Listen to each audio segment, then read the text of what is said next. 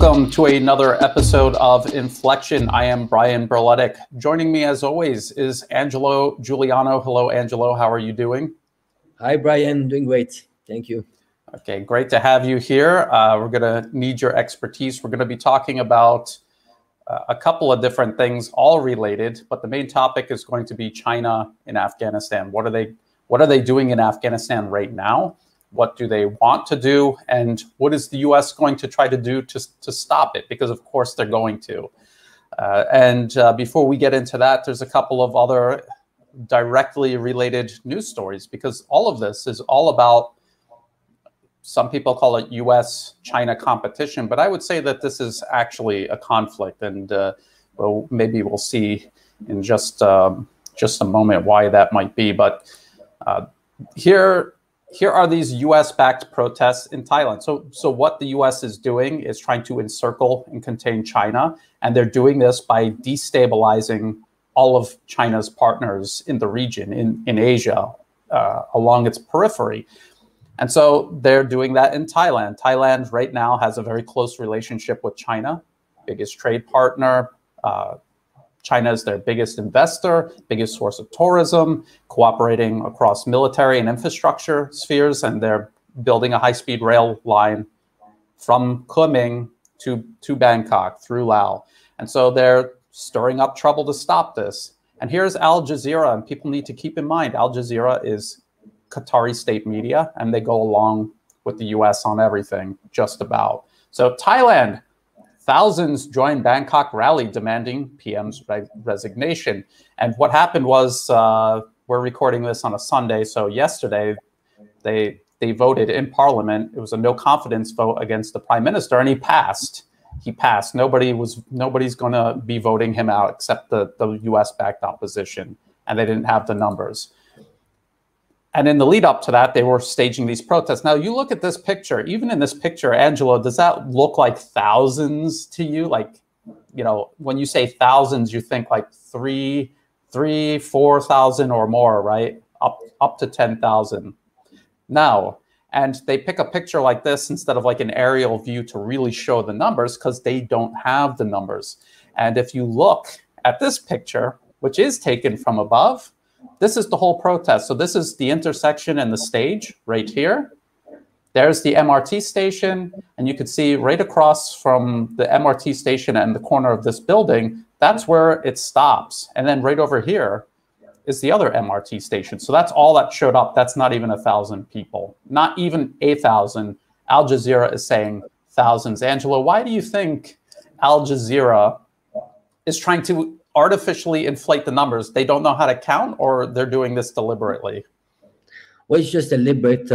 I saw it live. It was just a few hundreds. Well, you have to keep in mind that this was like Asok area, a very busy intersection in Bangkok. And probably half of the people were just bystanders. Why? Because you put in music, you put a concert on, and it's a busy area. So of course you are going to have bystanders. So at most, like just a few hundred protesters. I think it's interesting to see, like, to follow those Western media, because sometimes they are advanced indicators. So they make it sound big, this protest, when it's a non-event. So we need to ask the questions: what is behind this? Why are they propping up something which is a non-event? Exactly. And of course, the reason is these protests in Thailand, in Myanmar, in Malaysia, as they were in Hong Kong, they're US-backed, and they want to try to make them seem as big and as powerful as possible, because the goal is to create maximum destabilization, possibly get a quiet regime into power, but short of that, just stirring up as much trouble as possible. And if Al Jazeera and the local media, if they said dwindling protest, not even 1,000 showed up, if they said how big the population of Bangkok was, 12 to 14 million people, and then this is all that showed up, people would start putting the pieces of the puzzle together and say, this movement has no public support. And then it would fall apart. And their job is to keep it going long after expiration date. The next story we're going to talk about is about Kamala Harris in Vietnam. So last week, Angelo, we talked about Singapore. This week, let's talk about what Kamala Harris was doing in Vietnam. But before we do that, I just want to set the stage here. Where did Vietnam export to in 2019? So this is the Atlas of Economic Complexity from Harvard University. It's a very useful tool. It's got a timeline down here so you can see how this has changed over time. But number one export market for Vietnam is China. And then when you add Hong Kong to it, and you should, because they're integrated, it's almost a quarter of their trade goes to China. And then the United States is number two. And that's about a fifth almost of, so that's a significant export market. Vietnam wouldn't want to jeopardize either one of these. This is very important to their economy. And then when we look at imports, China alone dwarfs all of these regions combined: Europe, North America, South America, Australia, and everyone else. So China is Vietnam's largest, most important trade partner. So when you see a headline like this, Harris urges Vietnam to join U.S. in opposing China bullying. It would be like, I'm asking you to push your business partner down the stairs. Do you want to do that? Angelo, what do you think? Just seeing this headline, what do you think about this? Vietnamese won't be fooled. You saw what happened in Ukraine. Ukraine was a great partner of Russia, and for a long time, for centuries, and it dropped Russia in favor of the US and EU. And what happened? Did the EU and US both, lifted the economy of Ukraine? No, it just dropped Ukraine. Ukraine now is going to lose $3 billion of transit fees because of Nord Stream 2. Russia is going to bypass Ukraine and is going to sell its gas directly to Germany. So you see, they just Vietnam is not going to be used like other countries. It's no fault.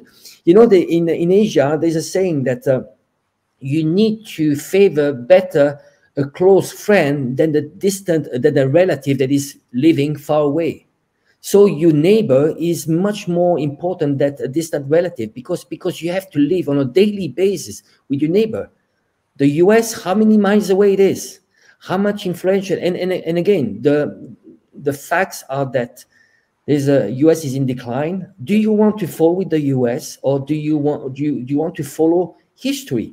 And history is showing that China is not an emerging power. It's re-emerging. China is only taking back its original position it had for centuries, thousands of years. Yeah, really good point. And people should remember that Vietnam had rocky relations with both the US and China. But, okay, so the war the US waged on Vietnam was obviously many times more devastating than the botched Chinese invasion of Vietnam.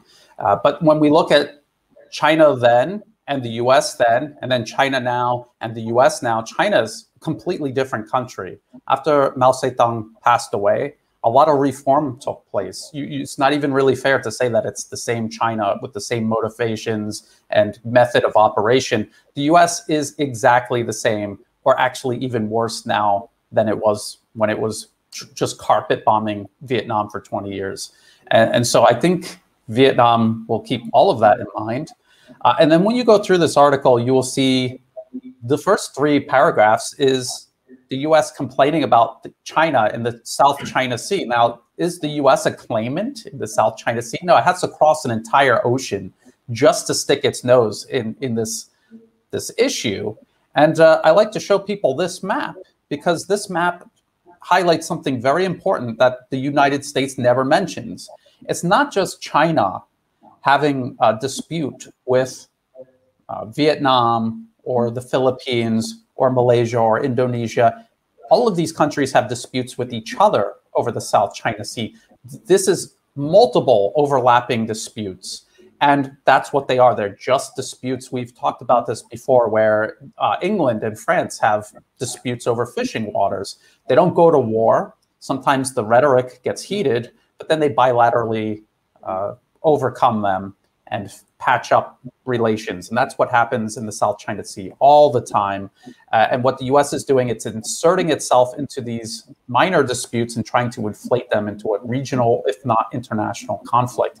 And because no one is having it, they have to bring in Japan, Australia, India, even England and France. They have to bring them in because no one in the region that's actually a claimant in these disputes wants to be a part of this. So that's the number one thing the US wants Vietnam to sign up for, turning normal disputes into a conflict with Vietnam's largest trade partner.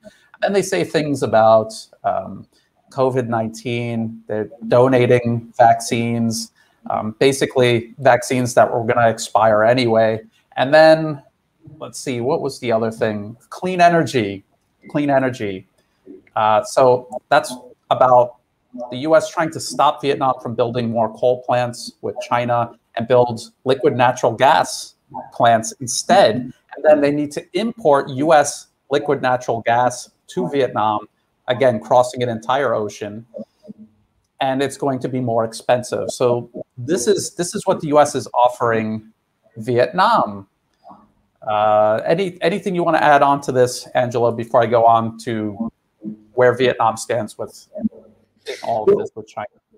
Well, I can see that the US has no vision. Look at what it is doing. It's coming up with some version of the Belt and Road Initiative, but nothing is factual. There's no plan. There's no, in terms of size, it's going to be much smaller. So there's no vision. It's about copying and trying to be better than China. Why would you want to do that? I mean, and again, why?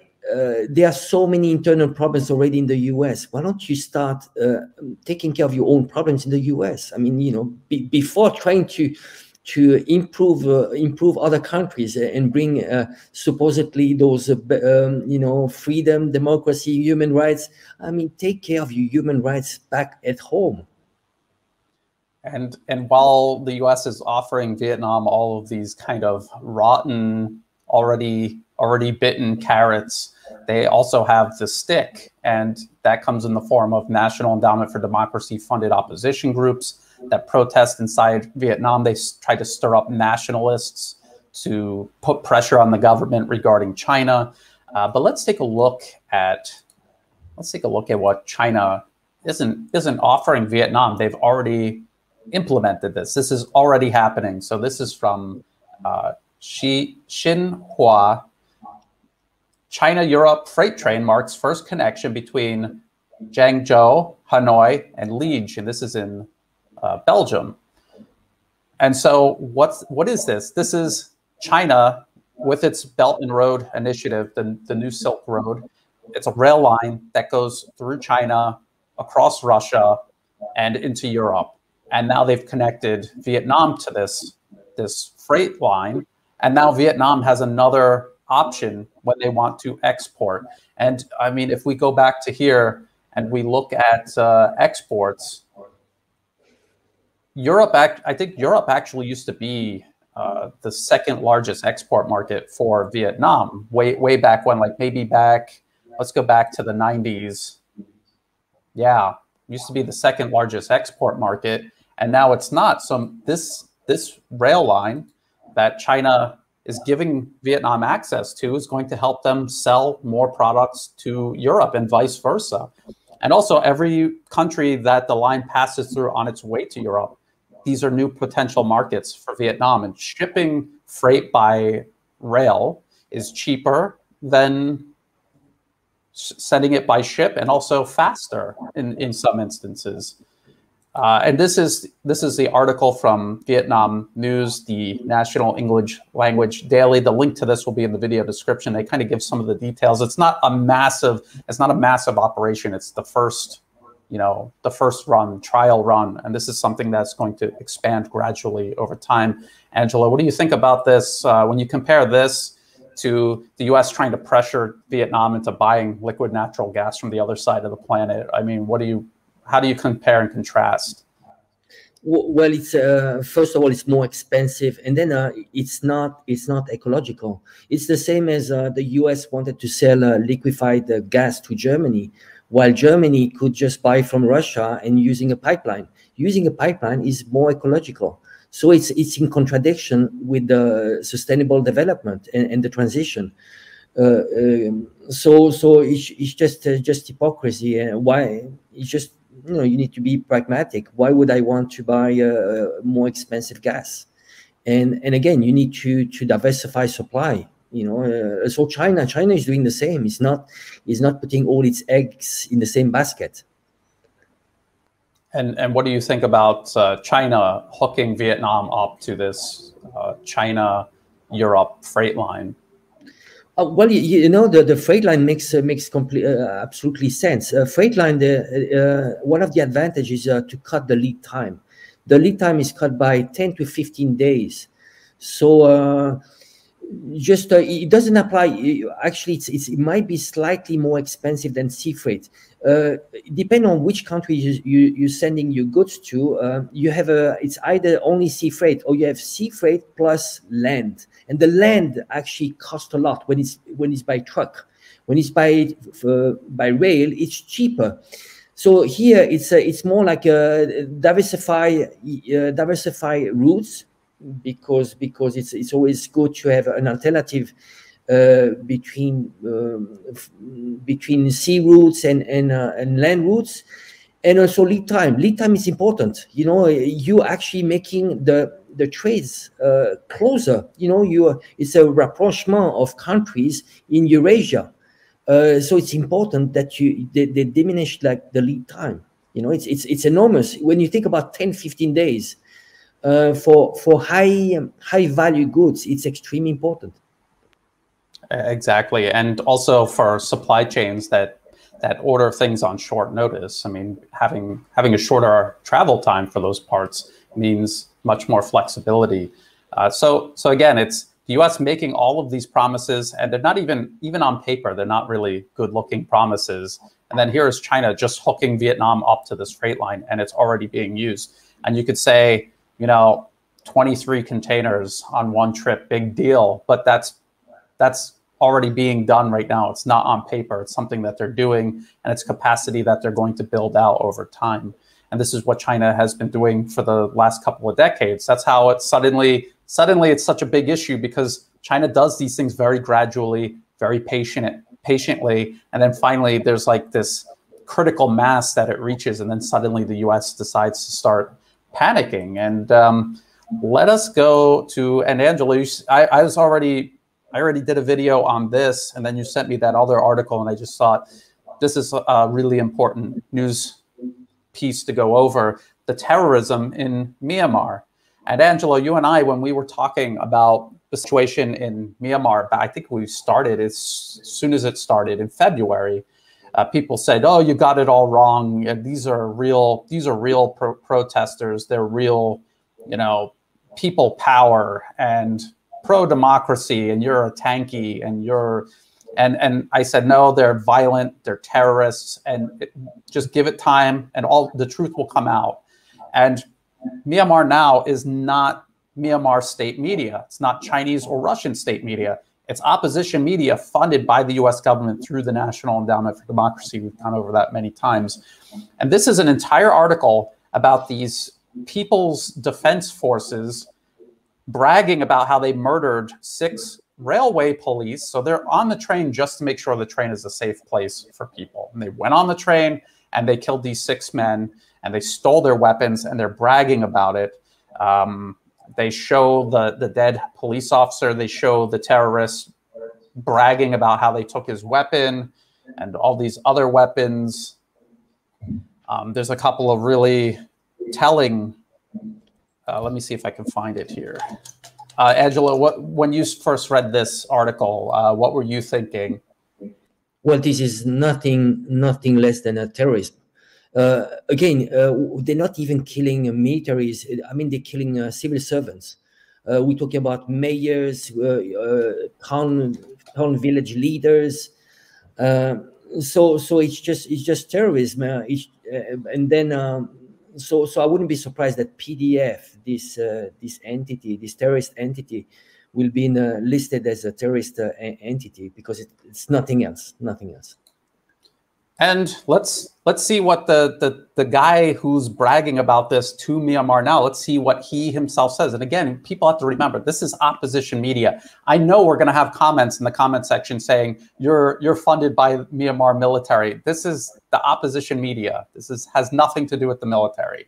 So they're saying, according to La Pie Wan, that means that anyone in uniform who continues to work for the junta, including traffic police, firefighters, and even Red Cross workers, is fair game. That is just this is the People Defense Force admitting that they're going to violate the Geneva Conventions. They're not even, obviously they're doing that, but they're also saying that they're doing it as a matter of deliberate policy, that they're going to just murder anyone cooperating with the government. And we've talked about this before, not this one, this was back in June. This was when the PDF terrorists were attacking schools. And there was this Reuters article here where the teachers are so afraid that they go to school in normal clothing and change in their uniforms only inside the school. Now, when we see him saying that anyone in uniform is going to die, now we know why the teachers change their clothes at school and they don't wear their uniform in public. Because the US-backed pro-democracy protesters will gun them down, will murder them just for thinking differently than them. That doesn't sound like democracy to me. And then there's this one: attackers in Yangon kill suspected military informant, then detonate bombs when junta forces arrive to investigate. The killer said the targeted Tin Mung Win because he had people arrested for their alleged role in torching Chinese factories. So this was something else we said was going on, and everyone denied. Yes, they're torching Chinese factories because they're US-backed opposition. They hate China, even though it makes absolutely no sense. It's not in Myanmar's best interests, but this is the nature of an imperial proxy. This is what they do. They will destroy their own country. They will cut their own wrists, and they will bleed themselves out. And if you come down here, this is what they say to Myanmar Now, the newspaper, the opposition newspaper. We shot him 4 times and planted 3 bombs for the dogs, but only 2 of them detonated. And then they're just talking about how he deserved to die. He posed no threat to them. He just had different political views. He was cooperating with the government, and they opposed the government, so they murdered him. This sounds exactly like the terrorists in Syria. Angelo, do you remember before it became obvious that they were all ISIS and Al-Qaeda, how the Western media would tell these kind of stories, and people would say, doesn't that sound like terrorism? And they would deny it up and down. How does this strike you, these 2 stories? It's the same model, the same playbook. Additional to that, they're actually asking for R2P, responsibility to protect. So there's also freezing of accounts. There's a government in exile. It's the same thing. It's the same, you can draw many parallels, like in Venezuela, Juan Guaido. They have the same in Myanmar.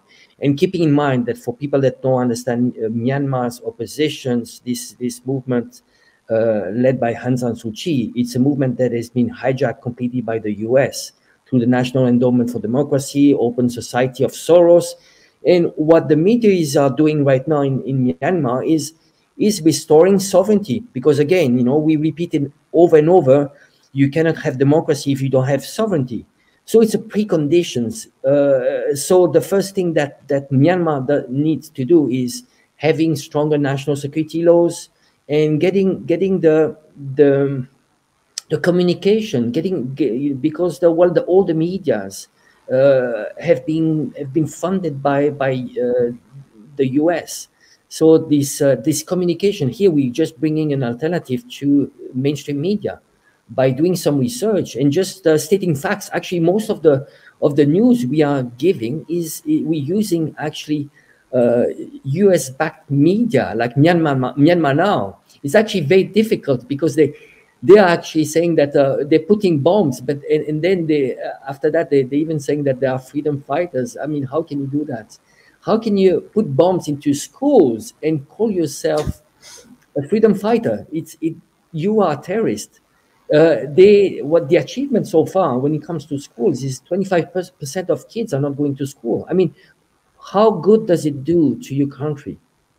How good does it do to your country? When you're asking for foreign intervention, what good does it do to your country? I mean, those kids that are actually backing foreign intervention, they should learn about history. I mean, they, you know, it's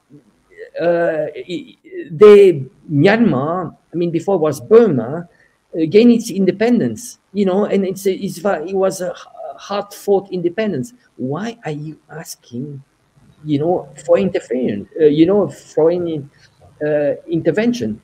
Doesn't make any sense. It's just ridiculous. So it's again, you know, Myanmar is another country that had never actually gained its independence.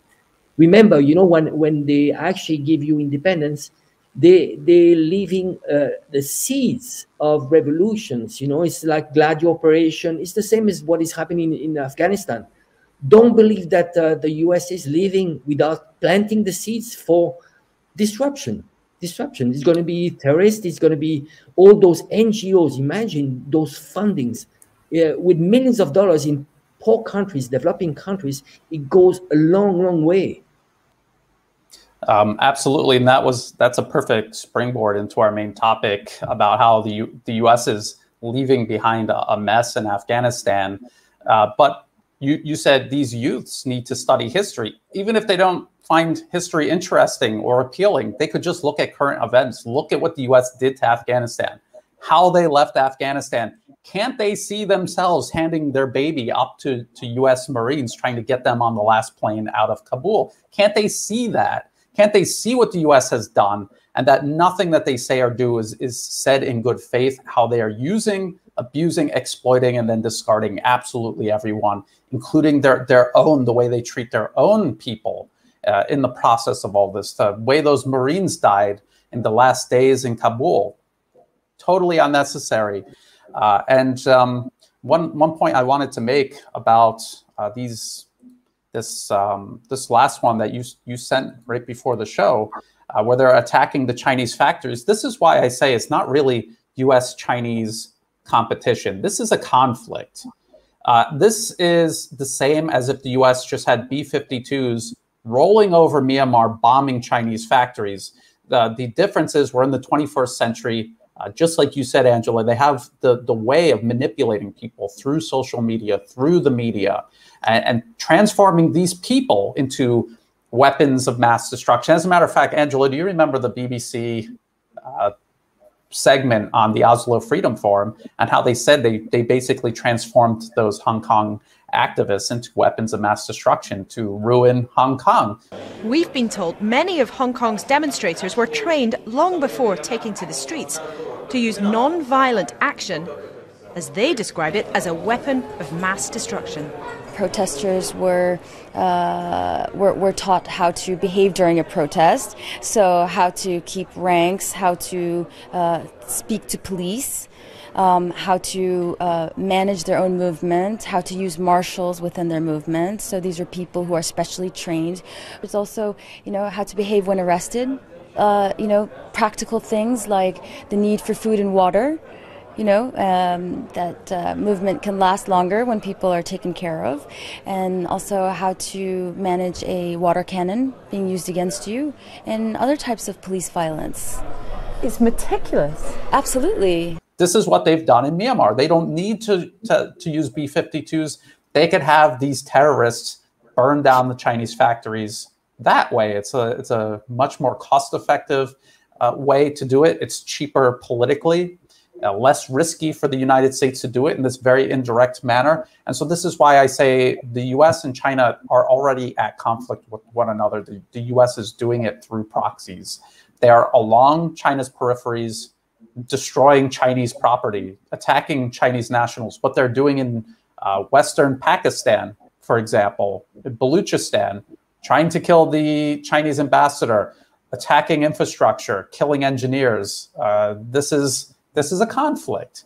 And inside China, the whole Xinjiang issue is exactly the same. So maybe we go into our main topic here, which is what is China doing in Afghanistan, and what is the US going to do to stop them? Now, I got this, I don't know if people have ever seen this building, but this is actually this is called Chinatown in Kabul. And it's this kind of like a complex.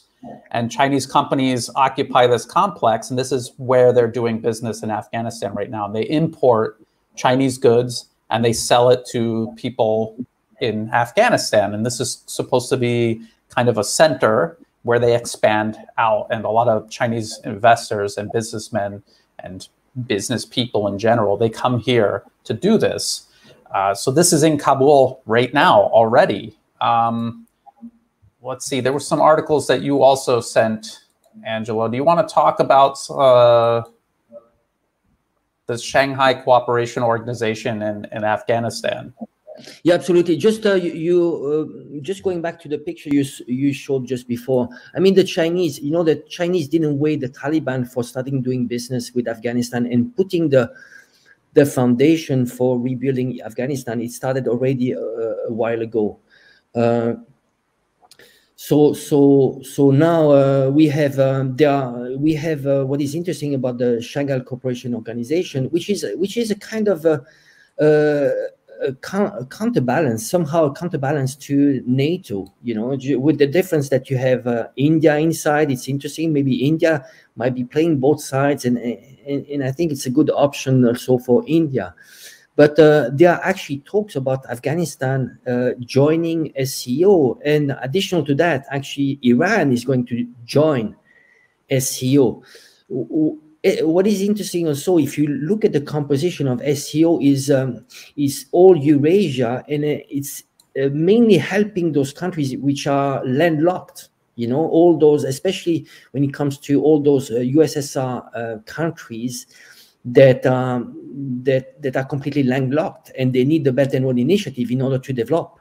So I would say it's the version of the Belt and Road Initiative for Eurasia, but more like for security purpose. So you see, there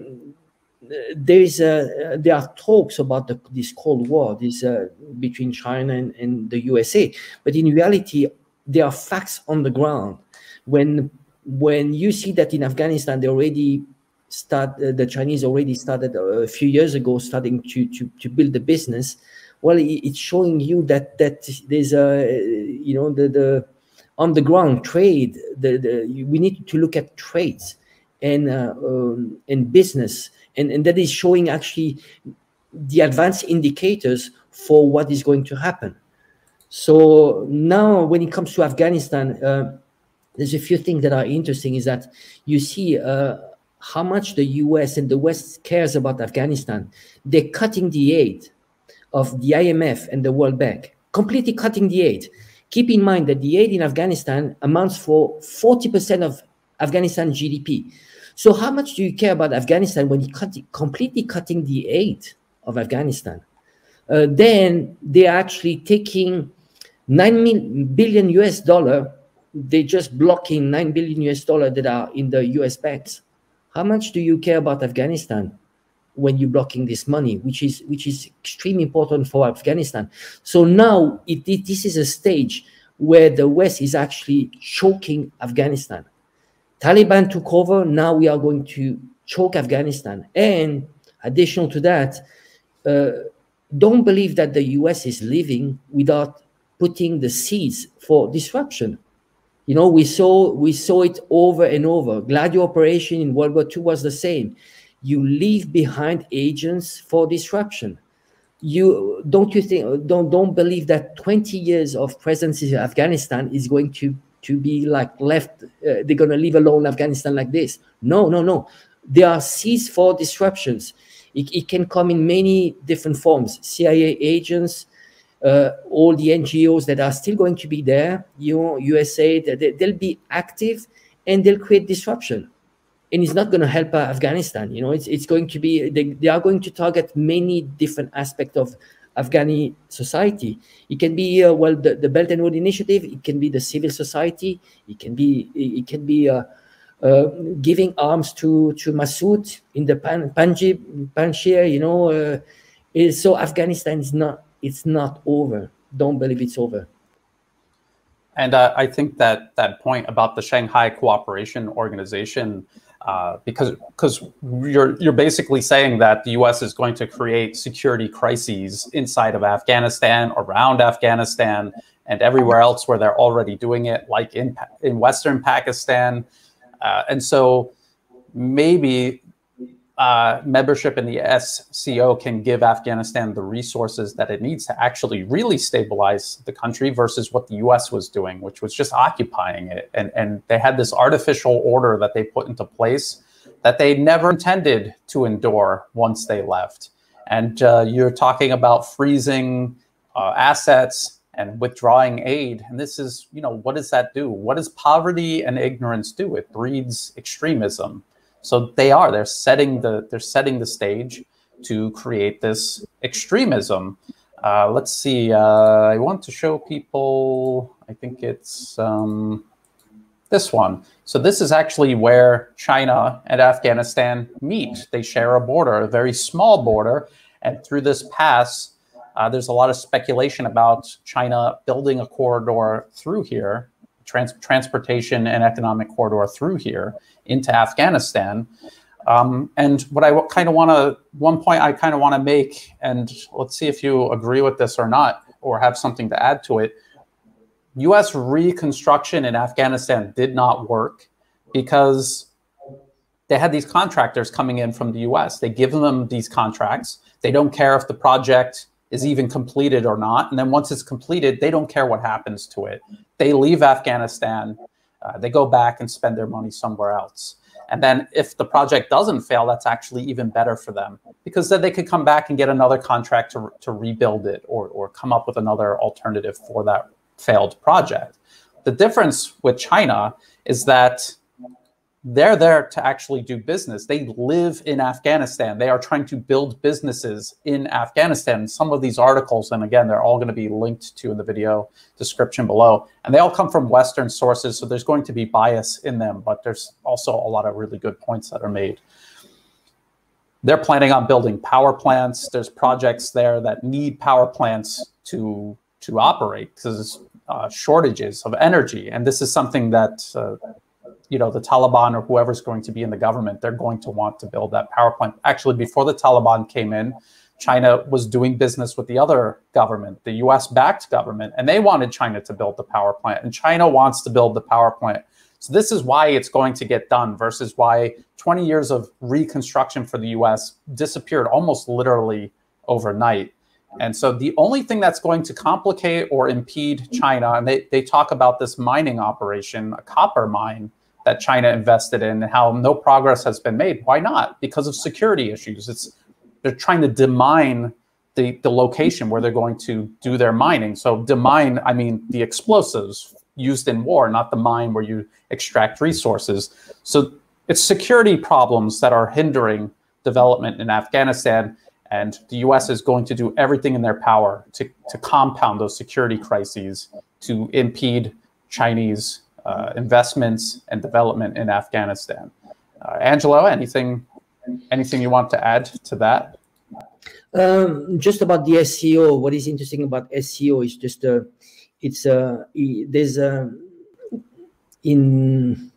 the goal, it's stated that there's a respect for the cultures and also non-interference of internal affairs.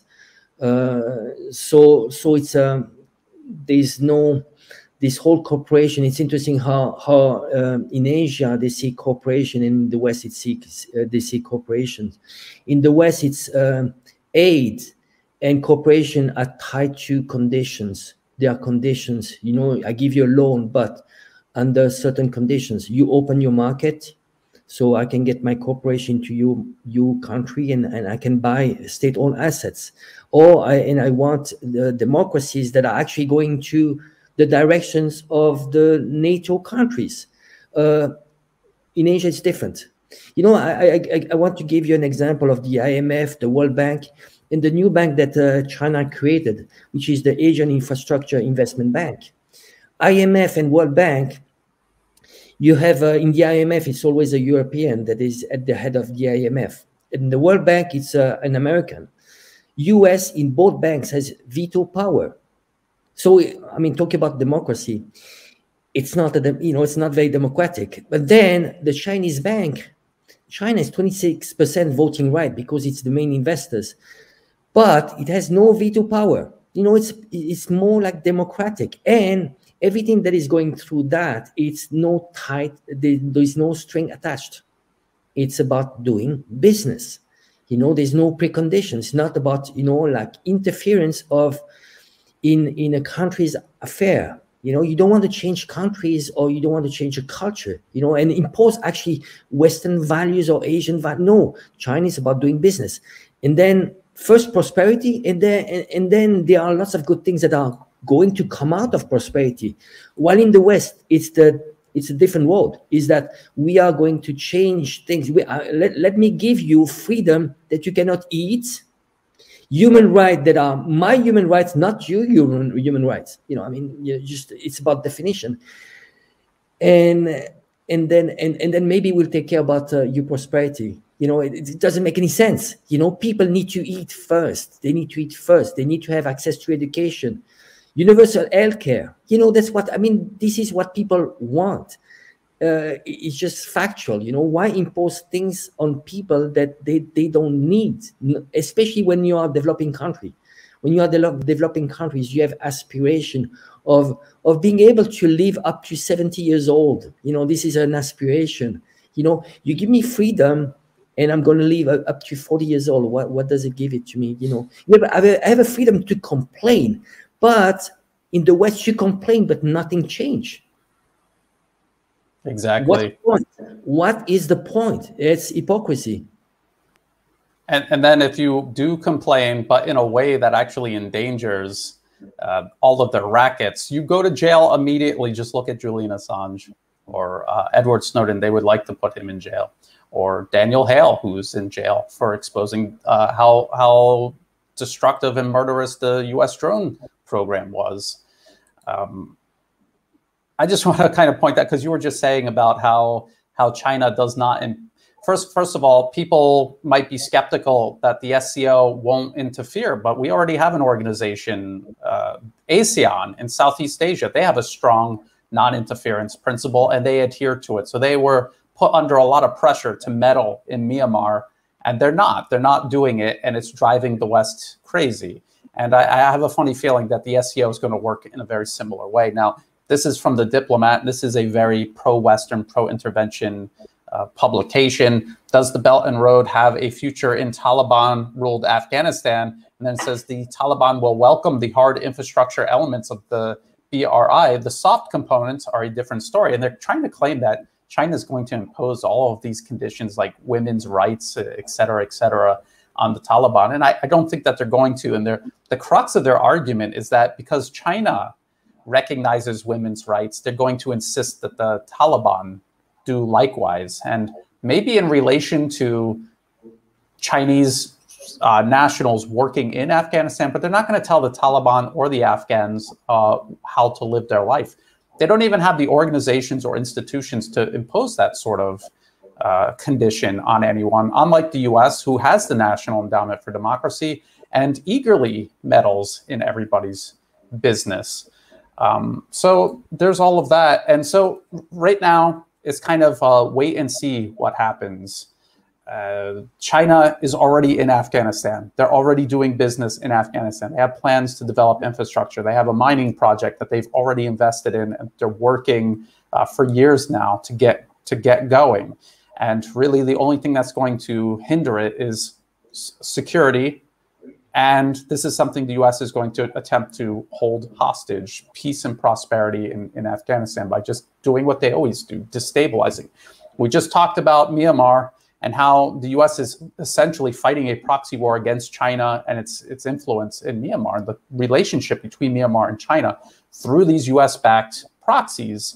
One point that I will close in on, and I'll give you the last word, Angelo, and maybe we could keep this at 45 minutes. Information space is extremely important for every nation to protect and control, just like their airspace, their shores, and their borders. And a lot of people don't think about it this way, but this is so key. And in Myanmar, these kids, these opposition movements are completely brainwashed. It's not a case where they came to these ideas on their own, or they are pursuing this agenda on their own. This was put into their head through decades of US-sponsored propaganda, through the NED, through Open Society, through all of these adjacent so-called aid organizations. They have done this to these people. They have disfigured them culturally, psychologically, socially, politically, and now they are at war against their own country.